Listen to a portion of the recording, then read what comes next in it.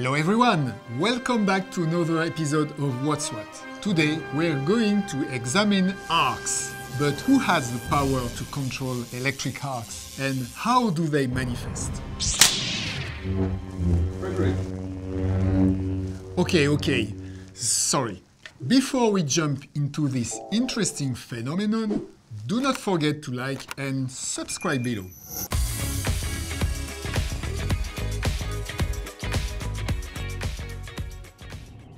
Did you see that? Or that? No? It is because you are not ready. You need more training. Who am I kidding? I don't see anything either. But electricity is present in everything we touch. Within them, an electric field is an area filled with charged particles. And each charged particle exerts force on the particles in the vicinity by attraction or repulsion. This can sometimes create an electric spark or static, as we have mentioned in a previous episode. Now, we must note the air surrounding us is not conductive of electricity.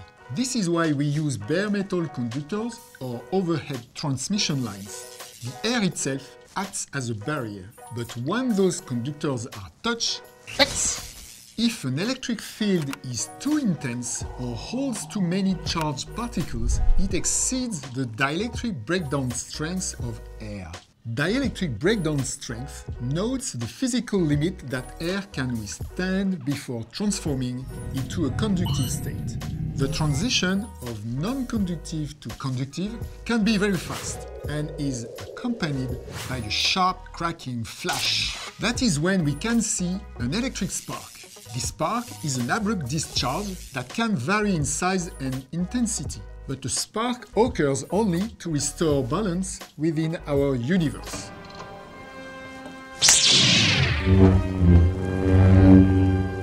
Seriously? Cut! Come on, team. I guess I need to stop going off script.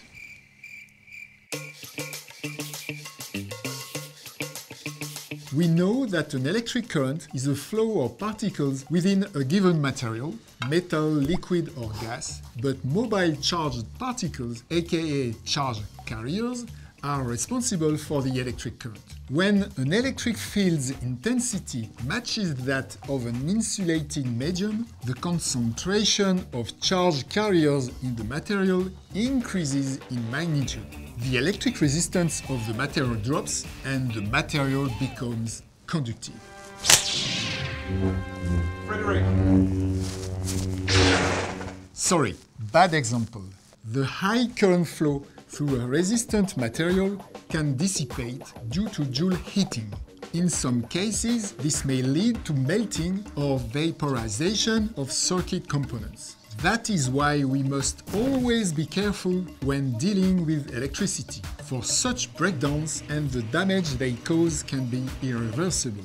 With air or gas, atoms or molecules can also acquire an electric pulse by gaining or losing electrons. This process is called ionization, and it can occur due to several circumstances, but most especially within high electric fields. Once the phenomenon of electric spark or breakdown initiates, the current flow is limited by available charges. But if a power supply continues to push current through the conductor, the discharge evolves into a continuous flow, thus the electric arc. Think of it like a short circuit, but instead one that occurs within the air and sometimes even gas particles. To fully understand electric arcs, we must further examine dielectric breakdown strength, which again measures the physical limit a medium can withstand before switching to a conductive state. In this equation, Vb is the breakdown voltage and d represents the distance. In practice, dielectric strength is defined by the ratio between maximum voltage allowed to prevent breakdown, and the distance between electrodes to which the voltage can be carried. In air, breakdown strength is about 30 kV per centimeter, which means that if the distance equals 1 centimeter between electrodes, you must increase the voltage supplied to the generator to 30,000 volts to initiate the electric arc. But the value of dielectric strength depends also on humidity, temperature, atmospheric pressure, electrode shape, and voltage waveform and polarity. For example, an arc will initiate much faster with needle-shaped electrodes than it will with hemispherical-shaped ones.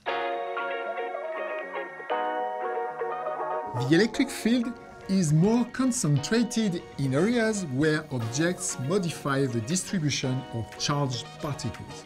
In such spaces, the field exceeds the value of the dielectric strength, and a small arc occurs in the ionized air.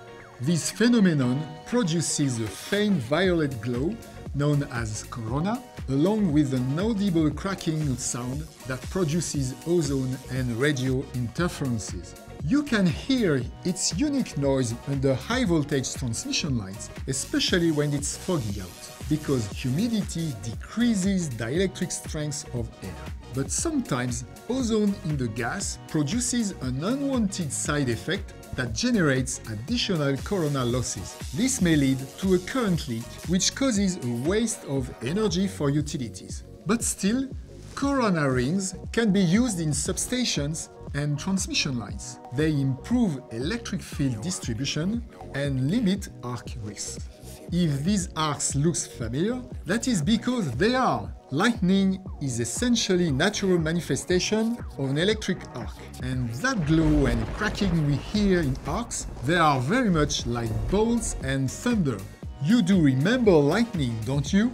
I miss Athena. She'd like my lightsaber. Anyways, let's do a quick recap to wrap things up.